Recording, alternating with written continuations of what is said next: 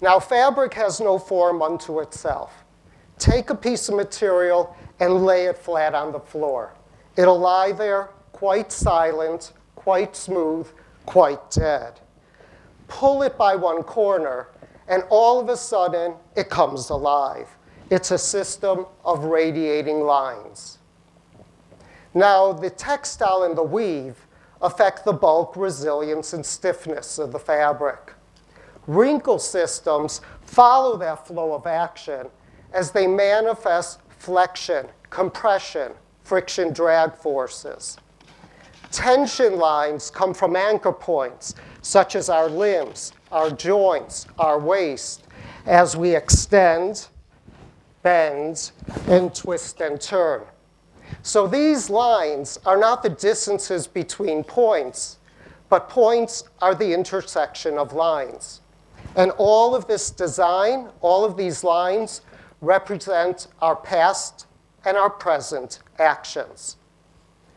This movement across space is described by Koch as a creative multiplicity, and the fold as a model for that unexpected movement.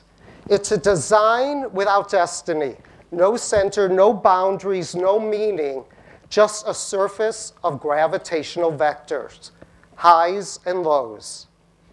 It's also described as a landscape, hills and valleys, constantly moving as they map the wearer's life space. Well, this is real clothing. Clothing is worn.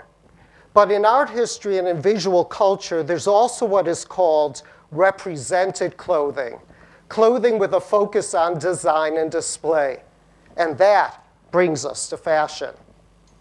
Now, fashion is profound in its superficiality. The fashion system knows no depths, only the play of surfaces. As Taylor describes, artificial, frivolous, fickle, sensuous, superfluous.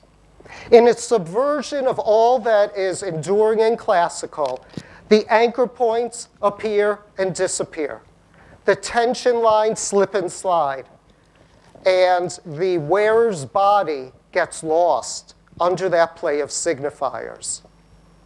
It is an ephemeral narrative, written with dots, dashes, flowing lines, variable curvatures, and hills and valleys.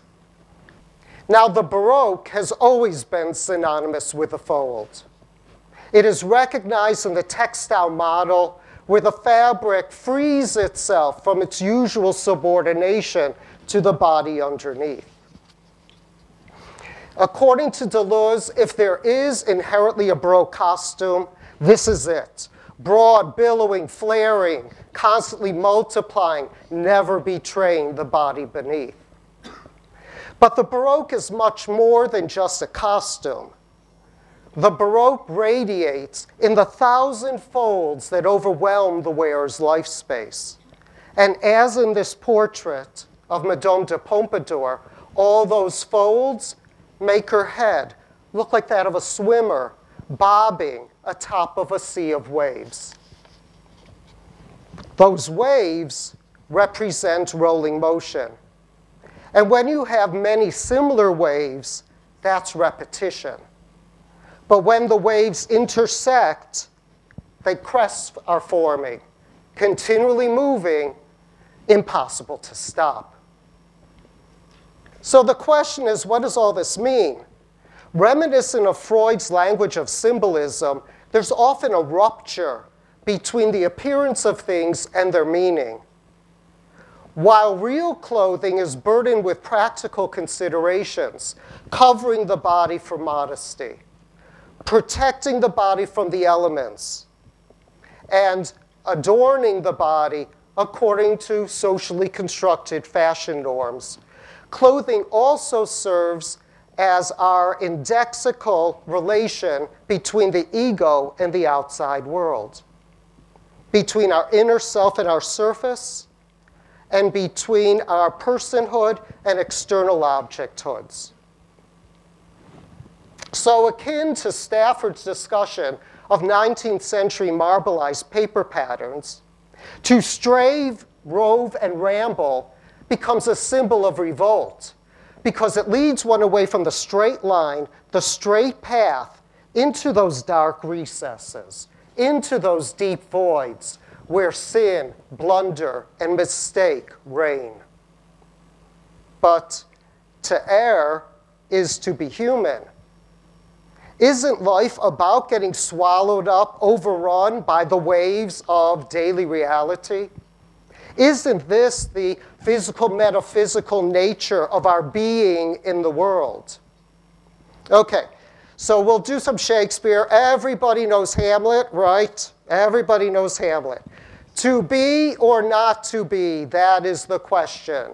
Whether 'tis nobler in the mind to suffer the slings and arrows of outrageous fortune, or to take arms against a sea of wrinkles, and by ironing end them. So, should we get out the iron? Should we smoothen out those wrinkles and starch the fabric? Do we prefer the tabula rasa, the clean slate, the erasure of all of our past and present actions? When the pure geometry and finite constructs of Euclid and Pythagoras fall apart, when all of their isosceles triangles, right triangles, the segments, the parallelograms, the areas, all of those things finally atomize and disappear, all that will be left in this world will be irregularities and wrinkles. And only then will we be able to find our own personal individual geometries and our own authentic self and use those to write the narratives on the surfaces of our bodies. Let's do another example. This is Bernini's statue of Ludovica Albertoni. She was a Renaissance noblewoman, very well known for her dedication to the poor. She's also very well known for her spiritual ecstasies. Now, when Winkelmann and Doy look at the sculpture, they ask, what is that surface? Is it fabric? Is it skin? Is it emotion? A surface for the inscription of pathos. And then what about the marble?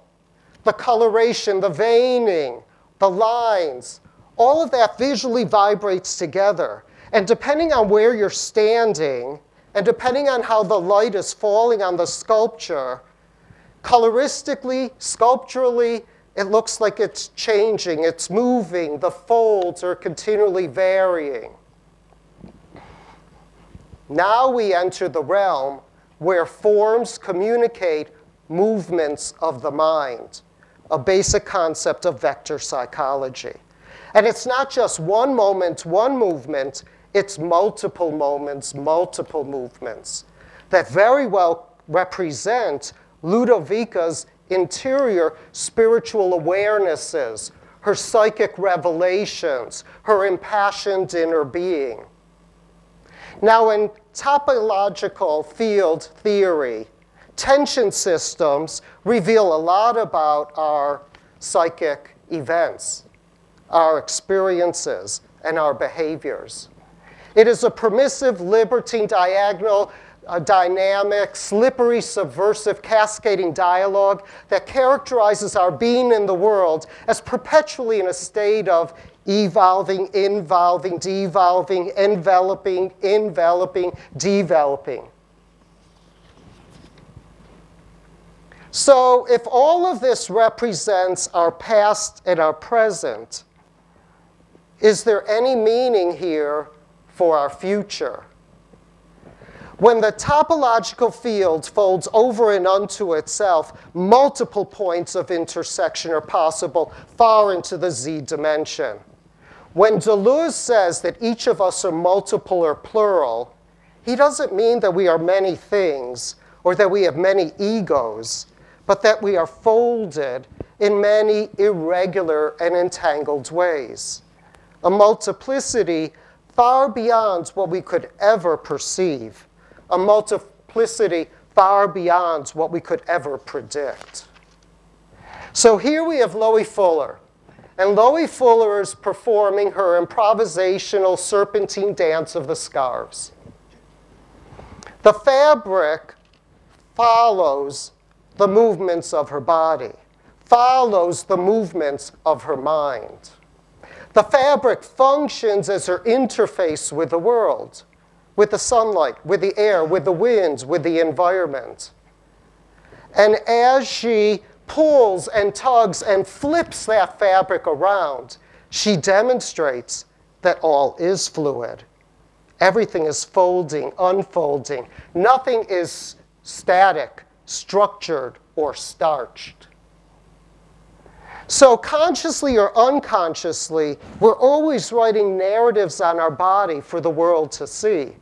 The issue is, does anybody else know how to read your own authentic vocabulary? Read between those lines and read deep within those folds and into those recesses. So generally, these TEDx talks end with the speaker giving you a bit of advice. So what could I possibly say? Throw out the iron, put on the old shirt, move around a lot, look at all the wrinkles, folds, and creases, and wear that shirt as a badge of honor for a life fully lived. Thank you.